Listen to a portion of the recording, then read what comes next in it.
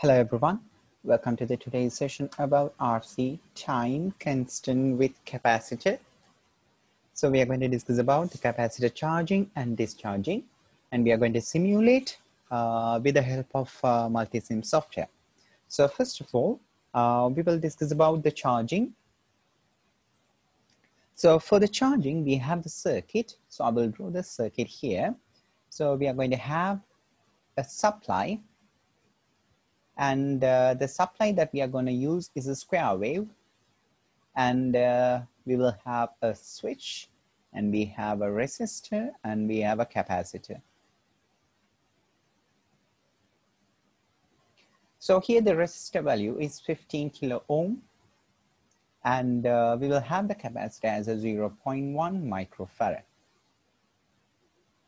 For the capacitor charging, we have the general equation as a VCT is equal to VI, or the supply voltage, multiplied by 1 minus e to the power minus t over tau.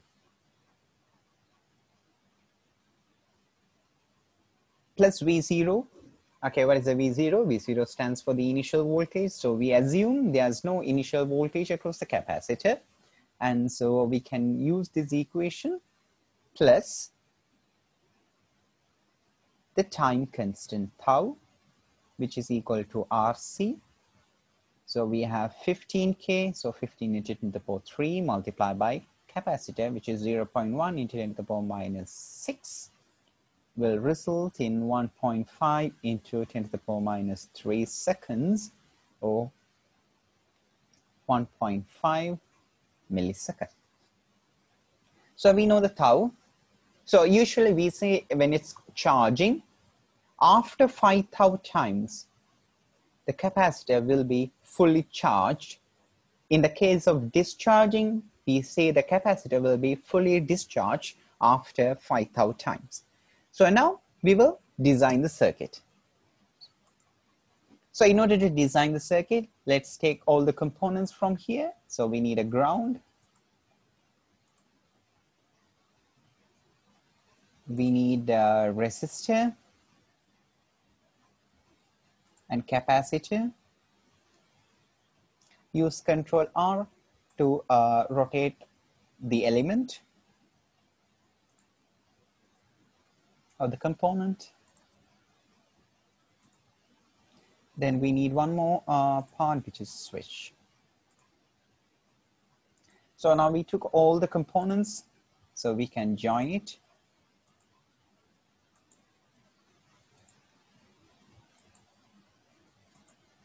Now what we need our supply, which is a function generator. We are going to generate a square wave.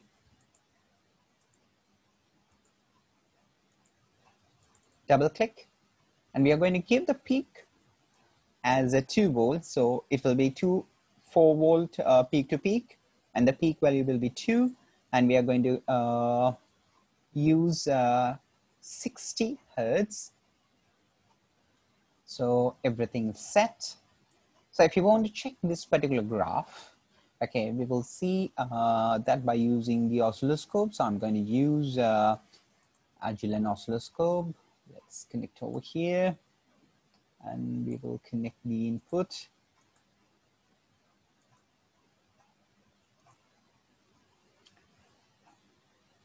And press this green color button, which is the run button. Double click on the oscilloscope, switch on the power.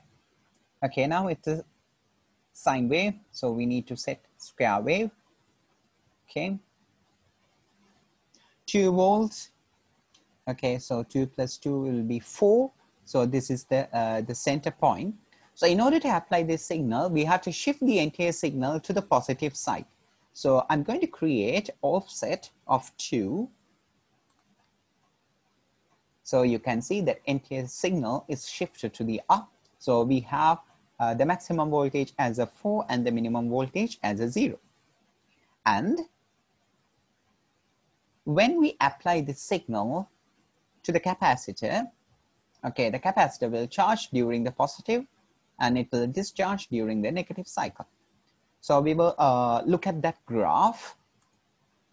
So if you want to look at the graph, we have to connect the channel 2 across the capacitor, then run the simulation again.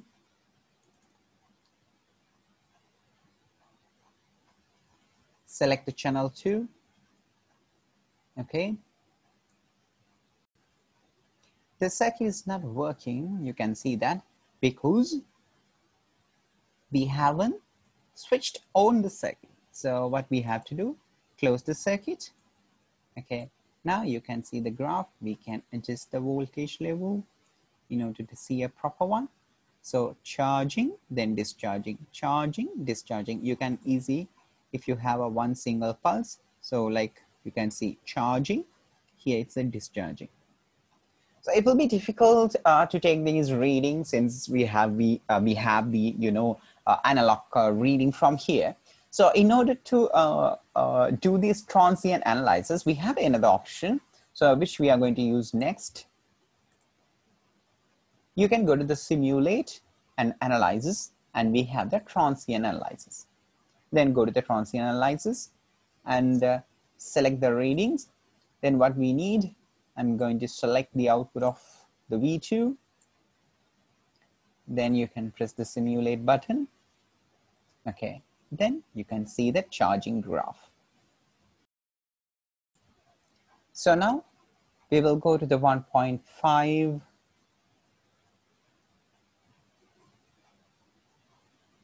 millisecond, which is the time constant.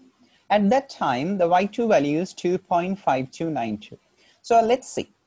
We can do the same calculation.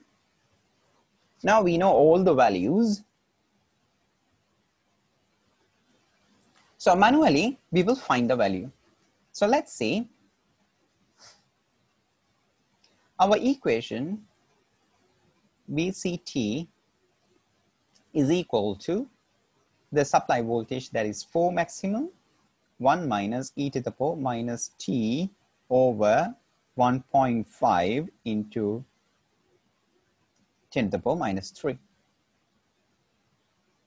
Now, what is the VC value when t is equal to tau, which will be 4, 1 minus e to the power minus tau over tau. So both will cancel off. So this will be minus 1. So this value is equal to 2.52. And the value that we got from here is 2.52. Okay. So at tau, we reached the 63% of the final value. So if you find 63% of 4, that is equal to 2.52. So after 5 tau times, we reach, or the capacitor reach its final stage, that is, it will be fully charged. So now we have the time constant 1.5 multiplied by 5, which is equal to 7.5. So if we go to 7.5 millisecond, okay, at 7.5, capacitor reach its maximum, which is 3.9, almost 4. So that's why we say after 5 tau times, the capacitor will be charged, fully charged during the charging cycle. And during the discharging cycle, the capacitor will be fully discharged. Now, we can observe the change in these graphs when we increase the frequency. So let's say the same graph. Now, the frequency is 600. Okay, so we will do the simulation again. Let me clear the screen.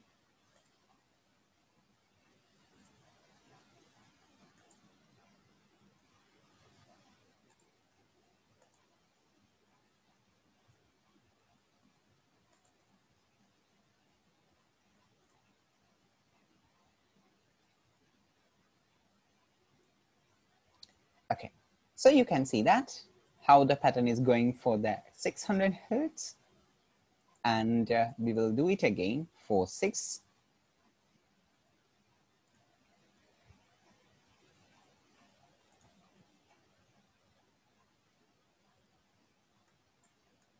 So this is for the 6 Hertz. So you can see the difference between the 6 Hertz, 600 Hertz, and 60 Hertz. Okay, here, the time taken for the capacitor to charge is the key fact. Why there's a change in these graphs. So with that one, I'm going to complete this capacitor charging, and we will meet again with the capacitor discharging simulation.